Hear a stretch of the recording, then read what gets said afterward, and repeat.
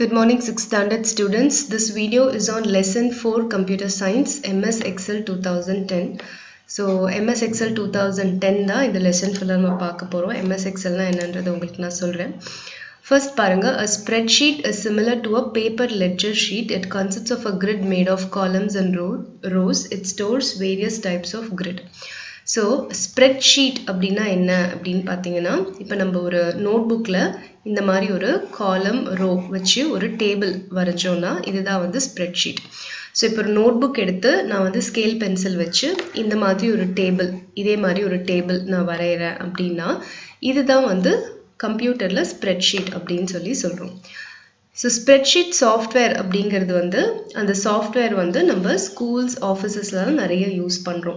So கம்ப்யூட்டரில் spreadsheet software அப்படின்னு சொல்லி ஒரு சாஃப்ட்வேர் இருக்குது. அந்த சாஃப்ட்வேரை நம்ம ஆஃபீஸஸ் ஸ்கூல்ஸ்லலாம் நிறைய யூஸ் பண்ணுறோம். எதனால் இதை யூஸ் பண்ணுறோம் அப்படின்னு கேட்டிங்கன்னா, இப்போ வந்து நான் நோட்புக்கில் இந்த மாதிரி காலம் போட்டு டேபிள் போட்டு ஒரு விஷயத்தை எழுதி வைக்கலாம். ஆனால் கேல்குலேஷன் வந்து நான் வந்து மேனுவலாக தான் பண்ணும். ஒரு கேல்குலேட்டர் எடுத்து கேல்குலேட் பண்ணி போடணும். பட் இந்த மாதிரி ஸ்ப்ரெட்ஷீட் சாஃப்ட்வேர்ல வந்து நான் அது தானாவே வந்து இந்த காலம்ஸ் ரோஸ் எல்லாமே இருக்கும். ஸோ நான் உங்களுக்கு காமிக்கிறது எப்படி இருக்கும்னா, இந்த மாதிரி காலம்ஸ் ரோஸ் எல்லாமே இருக்கும். ஸோ நம்ம ஜஸ்ட் வந்து வேல்யூஸ் மட்டும் அதில் என்டர் டைப் பண்ணப்புறம் அதை நம்ம என்ன கேல்குலேஷன் வேணுமோ எது வேணும்னாலும் நம்ம பண்ணிக்கலாம். அடிஷன் பண்ணிக்கலாம், சப்ட்ராக்ஷன் பண்ணிக்கலாம், மல்டிப்ளிகேஷன் பண்ணிக்கலாம், டிவிஷன் பண்ணிக்கலாம், இன்னும் என்னென்ன மாதிரியான மேத்தமெட்டிக்கல் கேல்குலேஷன்ஸ் இருக்கோ அது எல்லாமே நம்ம பண்ணலாம். ஃபார் எக்ஸாம்பிள் பாருங்க, this data can be used for calculating profit and loss. இப்போ பெரிய கம்பெனிஸ் எடுத்திங்கன்னா அவங்களோட ப்ரொடக்ஷன் வேல்யூஸ் எல்லாம் என்டர் பண்ணிவிட்டு அந்த வருஷத்துக்கு அவங்களுக்கு ப்ராஃபிட் ஆயிருக்கா லாஸ் ஆயிருக்கா அப்படின்றத கேல்குலேட் பண்ணலாம். ஆவரேஜ் சேல்ஸ், எவ்வளோ வந்து சேல் ஆயிருக்கா அவங்களோட ப்ராடக்ட் அப்படின்றத கேல்குலேட் பண்ணலாம். அந்த மாதிரி நிறைய மேத்தமெட்டிக்கல் ஃபார்முலாஸ் அதில் இருக்கும். ஸோ அதை யூஸ் பண்ணி ஈஸியாக கேல்குலேஷன்ஸ் பண்ணிடலாம். ஸோ அதே மாதிரி ஸ்கூல்ஸில் வந்து பார்த்தீங்கன்னா ஆவரேஜ் மார்க்ஸ், கிரேட்ஸ் இதெல்லாம் கேல்குலேட் பண்ணுறதுக்கும் நம்மளுக்கு ஸ்ப்ரெட்ஷீட் சாஃப்ட்வேர் யூஸ் ஆகுது. So another important feature of spreadsheet software என்னது அப்படின்னு பார்த்தீங்கன்னா, ஒரு டேட்டா வந்து நம்ம மாற்றுறோம், ஒரு இன்ஃபர்மேஷன் வந்து நம்ம மாற்றுறோம் அப்படின்னு சொன்னால் அதை திருப்பி ரீகால்குலேட் பண்ணுறதும் ஈஸி. அதாவது இப்போ ஃபார் எக்ஸாம்பிள் வந்து குவார்ட்லி எக்ஸாமில் ஸ்டூடெண்ட்ஸ் வந்து இவ்வளோ மார்க் ஸ்கோர் பண்ணியிருக்காங்கன்னு நான் போட்டு ஒரு கேல்குலேஷன் போடுறேன். டோட்டல் என்ன, கிரேட் என்ன, ரேங்க் என்ன, அந்த மாதிரி. ஸோ இதே ஹாஃப் இயர்லி எக்ஸாமில் அவங்களோட மார்க்ஸ் வந்து மாறி இருக்கு. ஸோ நான் அந்த மார்க்ஸ் மட்டும் நான் மாற்றினேன்னா மற்ற கேல்குலேஷன் எனக்கு ஆட்டோமேட்டிக்காகவே மாறிடும். ஸோ நான் ஒவ்வொன்றும் தனித்தனியாக கேல்குலேட் பண்ணணுன்ற அவசியம் இல்லை. ஸோ அதுதான் வந்து இந்த ஸ்ப்ரெட்ஷீட் சாஃப்ட்வேரோட இம்பார்ட்டன்ஸ். நெக்ஸ்ட் வந்து பாருங்க, MS Excel is an electronic spreadsheet program that is used to create worksheets, charts, etc. So இந்த மாதிரி ஸ்ப்ரெட்ஷீட் சாஃப்ட்வேர் நிறைய இருக்குது. அதில் ரொம்ப வைட்லி யூஸ்ட், எல்லா கம்ப்யூட்டர்லேயும் இருக்குது, எல்லாரும் யூஸ் பண்ணுறது வந்து MS Excel அப்படின்ற ஒரு ஸ்ப்ரெட்ஷீட் ப்ரோக்ராம்.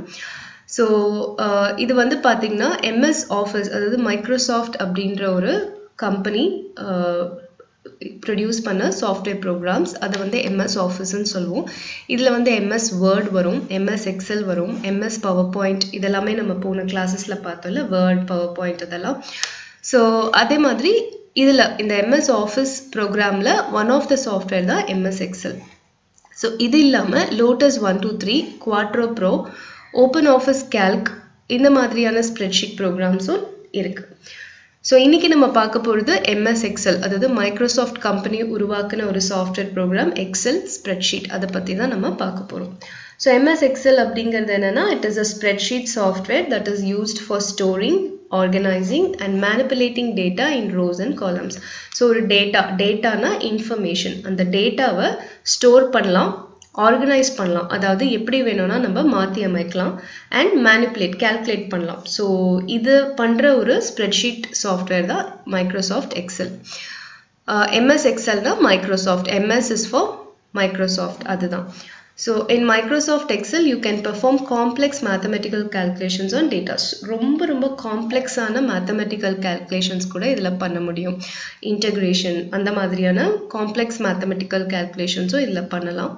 ஸோ அதே மாதிரி வந்து பார்த்திங்கன்னா பிக்டோரியல் ரெப்ரசன்டேஷன், இந்த டேட்டா வச்சு நம்ம சார்ட் போடலாம். ஸோ அந்த மாதிரி நிறைய பிக்டோரியல் ரெப்ரசன்டேஷன்ஸும் இதில் பண்ண முடியும். So Microsoft Excel comes as a part of Microsoft Office package. So Microsoft Office package அப்படின்றது ஒரு software. அதை நீங்க வந்து வாங்குனீங்கன்னா அதிலே வந்து உங்களுக்கு Microsoft Word, Microsoft Excel, Microsoft PowerPoint அந்த மாதிரி எல்லாமே வந்து வந்துரும். So இன்னைக்கு நம்ம Microsoft Excel 2010 பத்தி நம்ம பார்க்கலாம். So next வந்து நம்ம Excel sheet open பண்ணி practically நான் உங்களுக்கு எல்லாத்தையும் explain பண்றேன். So நம்ம Microsoft Excel வந்து open பண்றதுக்கு இங்க தான் போணும். Click on start button, click arrow pointing down on the start screen, go to the ends of app screen, click MS Excel 2010. So இங்க கொடுத்திருக்கிற இது வந்து பாத்தீங்கன்னா Windows 10 ஓட startup screen. So Windows 10 startup screen வந்து என்னோட சிஸ்டம்ல இல்ல, என்கிட்ட வந்து Windows 7 தான் இருக்கு. So அதை வச்சு எப்படி பண்றது அப்படின்றத நம்ம பார்க்கலாம். So இப்போ பாத்தீங்கன்னா இது வந்து என்னோட Windows 7 screen. இதுல வந்து நான் startup screenலயும் போலாம், இல்லனா நான் வந்து இங்க shortcut வச்சிருக்கேன் Microsoft Office Excel 2007. So இதை கிளிக் பண்ணிக்கோங்க. கிளிக் பண்ணா Excel வந்து ஓபன் ஆகும். So இதுதான் வந்து உங்களுக்கு Microsoft Excel book 1 ஓபன் ஆயிடுச்சு. So இதுதான் வந்து உங்களோட ரீடர்லயும் கொடுத்திருப்பாங்க point by point. So நான் one by one உங்களுக்கு explain பண்ணிட்டே வரேன். So first one உங்களுக்கு கொடுத்திருக்கிறது வந்து components of Excel window. So Excel windowல என்னென்ன components இருக்கு அப்படின்றது பாத்தீங்கன்னா உங்களுக்கு வந்து first வந்து இந்த இடத்துல வந்து file அப்படின்னு சொல்லி இருக்கும். So இதுதான் வந்து உங்களுக்கு file tab. So file tabல வந்து உங்களுக்கு நீங்க போனீங்கன்னா file tabல வந்து எல்லாமே இருக்கும்.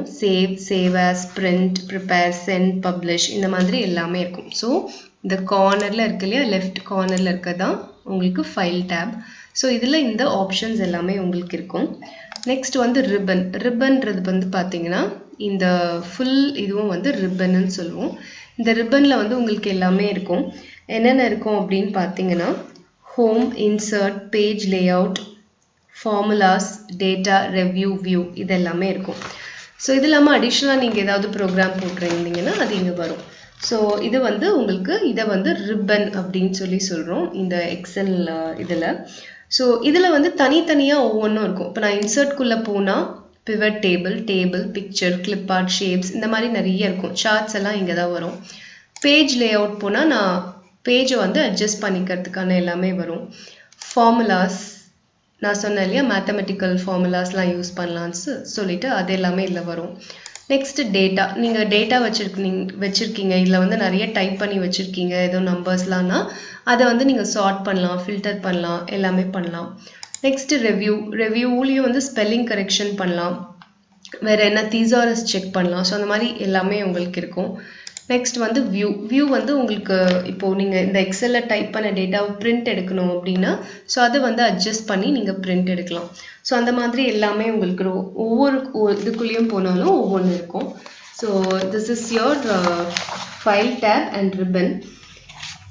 நெக்ஸ்ட் வந்து பார்த்தீங்கன்னா உங்களுக்கு வந்து குயிக் ஆக்சஸ் டூல் பார் அப்படின்றதுக்கு குயிக் ஆக்சஸ் டூல் பார்ன்றது இதுதான். ஸோ இந்த இடத்துல ஒரு ஆரோ மாதிரி இருக்கு பாருங்க, இங்கே கிளிக் பண்ணிங்கன்னா கிளிக் பண்ண வேணாம், ஜஸ்ட் மவுஸை பாயிண்ட் பண்ணாலே உங்களுக்கு வரும் customise quick access tool bar அப்படின்னு சொல்லிட்டு. ஸோ இதில் நீங்கள் கிளிக் பண்ணிங்கன்னா உங்களுக்கு என்னென்ன வேணுமோ அதெல்லாம் இருக்கும். நியூவாக ஒரு எக்ஸல் ஷீட் ஓப்பன் பண்ணுறது, ஓப்பன் இருக்கிற ஷீட்டை ஓப்பன் பண்ணுறது, save, email, quick print preview, spelling. So and read, நீங்கள் ஏதாவது ஒன்று பண்ணிட்டீங்கன்னா அதை திருப்பி மாற்றுறதுக்கு அண்டு, ரீடுனா பண்ணதே திருப்பி பண்ணுறதுக்கு ரீடு. ஸோ அசெண்டிங் இந்த மாதிரி சார்ட் பண்ணலாம். இது எல்லாமே வந்து உங்களுக்கு இருக்கும். ஸோ இது எல்லாமே வந்து உங்களுக்கு பார்த்தீங்கன்னா உங்களோட எக்ஸல் ஃபைல், அதாவது எக்ஸல் நீங்கள் ஓப்பன் பண்ணிங்கன்னா உங்களுக்கு என்னென்ன இருக்கும் அப்படின்றது உங்களுக்கு காம்பனன்ட்ஸ் ஆஃப் எக்ஸல்ல கொடுத்துருக்காங்க. ஸோ நெக்ஸ்ட் உங்களோட புக்கில் நான் எடுத்திருக்கேன் தேர்ட் பேஜில் பாருங்கள். So quick access tool bar அப்படின்றது நான் உங்களுக்கு எக்ஸல் ஷீட்டில் காமிச்சேன் இல்லையா, ஸோ அதுதான் வந்து இங்கேயும் கொடுத்துருக்காங்க. ஸோ நெக்ஸ்ட் வந்து பார்த்தீங்கன்னா ஒரு எக்ஸல் விண்டோவோட ஸ்பெசிஃபிக் காம்பனன்ட்ஸ் என்னென்ன அப்படின்னு பார்த்தீங்கன்னா ஒர்க் ஷீட் அப்படின்றது நான் இப்போ உங்களுக்கு காமிச்சேன் இல்லையா, எக்ஸலில் இந்த மாதிரி ஒரு கிரிட் இருக்குது பாருங்கள், நிறைய குட்டி குட்டி செல்ஸாக இருக்குது, ரோஸ் அண்ட் இதெல்லாமே ரோஸ், இதெல்லாமே காலம்ஸ். ஸோ இதை தான் வந்து ஒர்க் ஷீட் அப்படின்னு சொல்லி சொல்கிறோம். நம்ம எது வேணும்னாலும் இங்கே தான் நம்ம இந்த டேட்டாவெல்லாம் நம்ம fill பண்ணணும். anything it can be. உங்களுக்கு லெட்டர்ஸாகவும் இருக்கலாம், அதாவது வேர்ட்ஸும் நீங்கள் பண்ணிக்கலாம், நம்பர்ஸ் வேணால் நம்பர்ஸும் பண்ணிக்கலாம். ஸோ இதுக்கு பேர் தான் வந்து உங்களுக்கு ஒர்க் ஷீட் அப்படின்னு சொல்கிறாங்க. நெக்ஸ்ட் வந்து பாருங்க, when you open Excel, 3 worksheets are added by default. You can add more worksheets as and when required. An Excel worksheet contains 16,384 columns and 10,48,576 rows. So ஒரு Excel worksheetல வந்து பார்த்தீங்கன்னா இங்கே இருக்கிற இந்த ரோஸ் வந்து பார்த்தீங்கன்னா அவ்வளோ ரோஸ் இருக்குது, 10 lakh ரோஸ் இருக்குது. காலம்ஸ் வந்து பார்த்தீங்கன்னா உங்களுக்கு 16,000 காலம்ஸ் இருக்குது, அதுதான் சொல்லியிருக்காங்க. இப்போ நீங்கள் வந்து பார்த்தீங்கன்னா உங்களுக்கு எக்ஸலில் வந்து பார்த்தீங்கன்னா நிறைய கீழே வந்து ஷீட் 1 ஷீட் 2 ஷீட் 3ன்னு சொல்லி கொடுத்துருப்பாங்க. அது நான் உங்களுக்கு காமிக்கிறேன். ஸோ இது வந்து உங்களோட புக் பேஜ்லேயே கொடுத்துருக்காங்க பாருங்கள். இதுதான் வந்து நம்ம ஓப்பன் பண்ண எக்ஸல் ஷீட்டு. ஸோ இங்கே பாருங்கள், ஷீட் 1 ஷீட் 2 ஷீட் 3ன்னு கொடுத்துருக்காங்க. இது பேர் வந்து ஷீட் டேப்ஸ்ன்னு சொல்கிறோம். இந்த ஷீட் டேப்ஸ் வந்து பார்த்தீங்கன்னா ஃபஸ்ட்டு 3 தான் இருக்கும். நம்மளுக்கு வேணும்னா நிறைய ஷீட்ஸ் கூட ஆட் பண்ணிக்கலாம். இங்கே இருக்கிறத கிளிக் பண்ணால் ஆட் ஆகிட்டே வரும். ஸோ எத்தனை ஷீட்ஸ் வேணுமோ அத்தனை ஷீட்ஸ் கூட நம்ம இன்சர்ட் பண்ணிக்கலாம். ஸோ இது வந்து உங்களோட ஒர்க் ஏரியா, ஒர்க் ஷீட் ஏரியான்னு கொடுத்துருக்காங்க பாருங்கள். இது ஆஃபீஸ் பட்டன், இது ரிப்பன். நெக்ஸ்ட் வந்து நேம் டெக்ஸ்ட் பாக்ஸ், இந்த இடத்துல இருக்கிறதுக்கு பேர் name text box. So workbook அப்படின்றது என்னன்னா, it is a collection of multiple worksheets stored under a single file name. When you save an Excel worksheet, you are actually saving a workbook. So இப்போ நான் வந்து ஒரு Excel file என்கிட்ட இருக்கு, இந்த ஃபைலை வந்து நான் சேவ் பண்ணுறேன்னா இது வந்து ஒரு ஒர்க் புக். ஸோ இந்த ஒர்க் புக்கில் வந்து பார்த்தீங்கன்னா நிறைய ஷீட்ஸ் இருக்கும். ஸோ நிறைய ஷீட்ஸ் போடுறது, இந்த ஒரு ஷீட்டை பேர் வந்து ஒர்க் ஷீட். இந்த மாதிரி நிறைய ஷீட்ஸ் போட்டு நான் ஒரு ஃபைலை சேவ் பண்ணி வச்சேன்னா அதுக்கு பேர் தான் எனக்கு வந்து ஒர்க் புக் அப்படின்னு சொல்லி அர்த்தம். ஸோ நெக்ஸ்ட் வந்து பாருங்கள், உங்களுக்கு வந்து ரோனா என்ன அப்படின்னு சொல்லியிருக்காங்க. ஸோ ரோனா நான் உங்களுக்கு ஆல்ரெடி காமிச்சேன். It is an arrangement of cells in the horizontal direction. So இதுதான் வந்து ரோ. ஹாரிசான்டலாக இருக்கிற இந்த செல்ஸோட அரேஞ்ச்மெண்ட் தான் வந்து உங்களுக்கு row.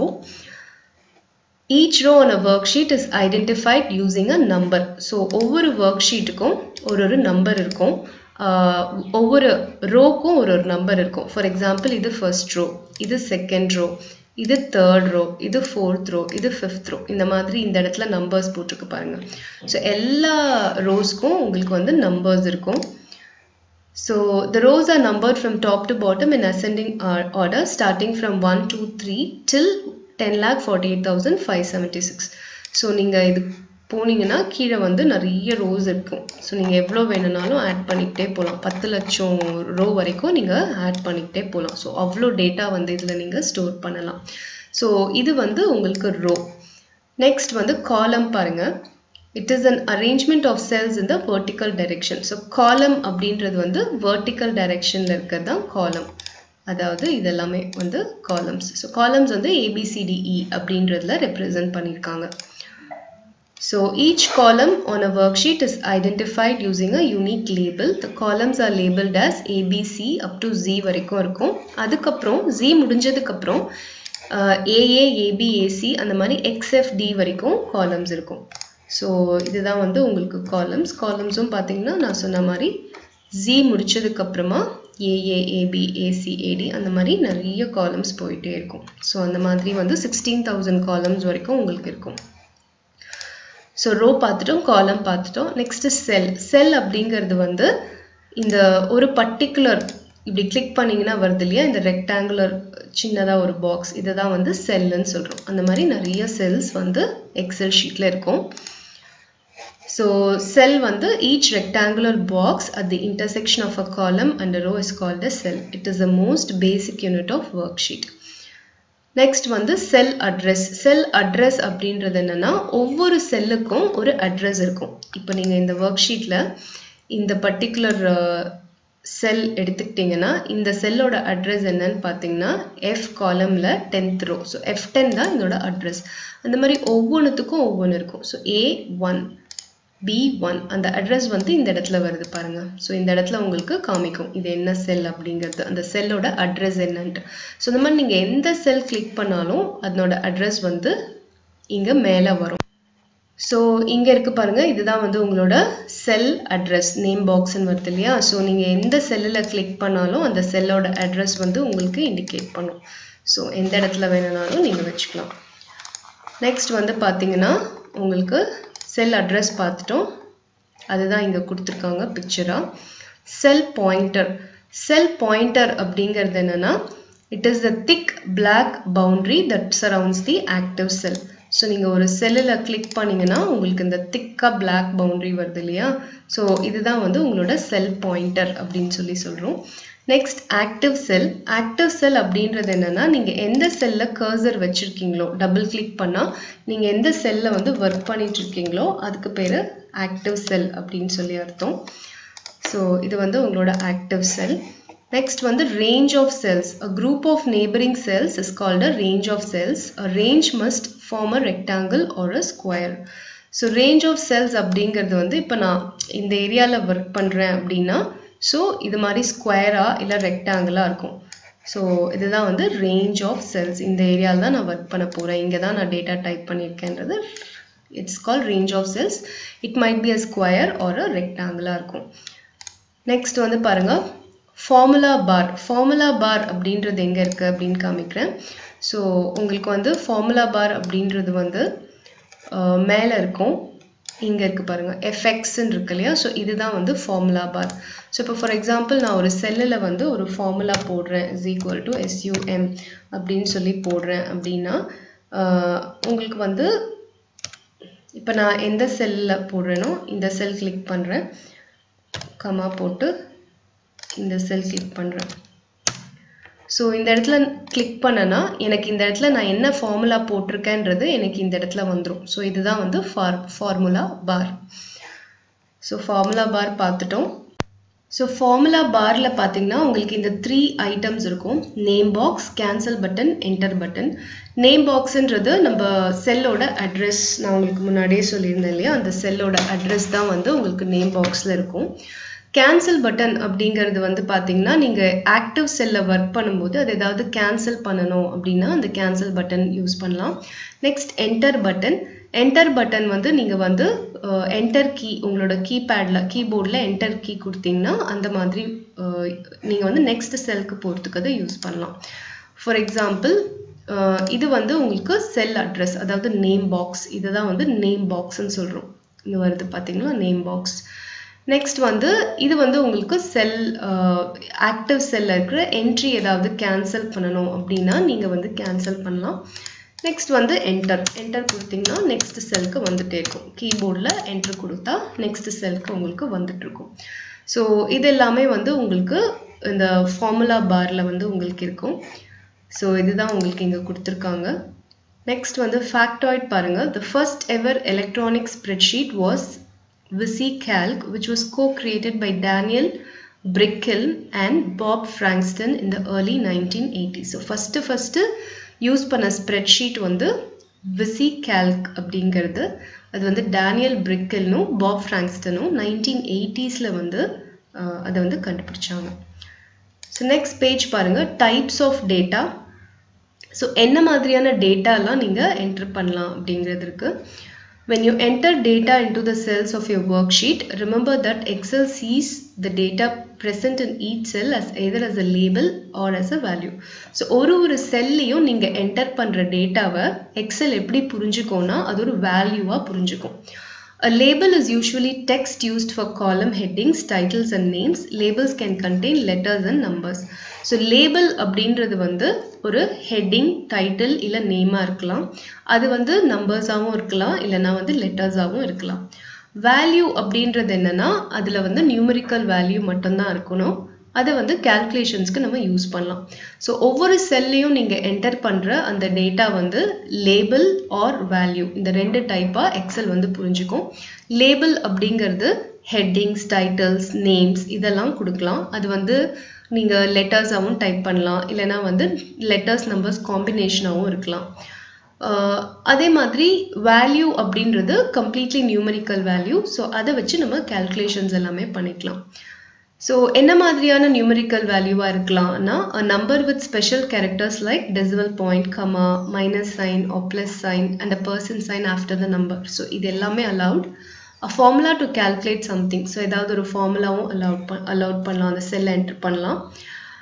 And date or time data, that is date கூட நம்ம enter பண்ணலாம் வேல்யூல, டைமும் enter பண்ணலாம். When you enter date and time into a cell, it is considered as a numerical value by Excel.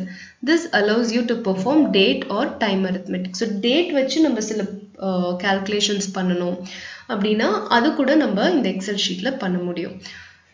So இதுதான் வந்து என்னென்ன டேட்டா வந்து எக்ஸல்ல நம்ம போடலாம் அப்படின்றது. Excel aligns values on the right side of a cell and labels on the left. So values வந்து right sideலயும், labels வந்து left sideலயும் Excel வந்து align பண்ணி வச்சுக்கும். Alignment எல்லாமே வந்து உங்களுக்கு next classல நான் உங்களுக்கு சொல்லி கொடுக்குறேன். Alignmentனா என்ன எப்படி அப்படிங்கிறது. ஸோ இது வரைக்கும் நீங்கள் இந்த வீடியோ பார்த்துட்டு இதை படித்து பாருங்கள் அண்ட் புக் பேக்கில் இருக்கிற questions வந்து நீங்கள் attend பண்ணுங்கள். ஏதாவது doubtsனா கமெண்ட் பண்ணுங்கள். I'll clarify doubts and thank you for watching this video.